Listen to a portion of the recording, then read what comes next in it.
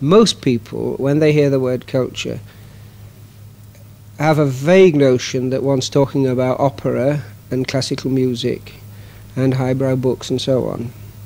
That's not the sense in which I use it.